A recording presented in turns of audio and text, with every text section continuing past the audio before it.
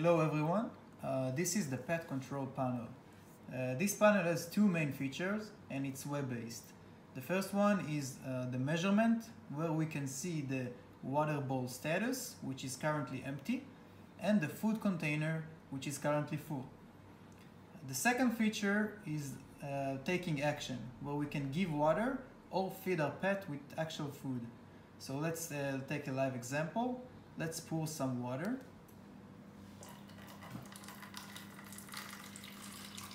You can see the bowl is being filled. And next, we can put some food for our pet.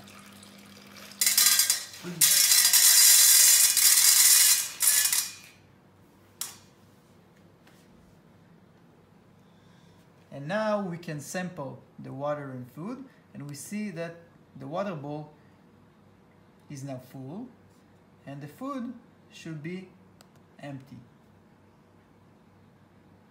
There we go. And that's it for now. Thank you guys for listening.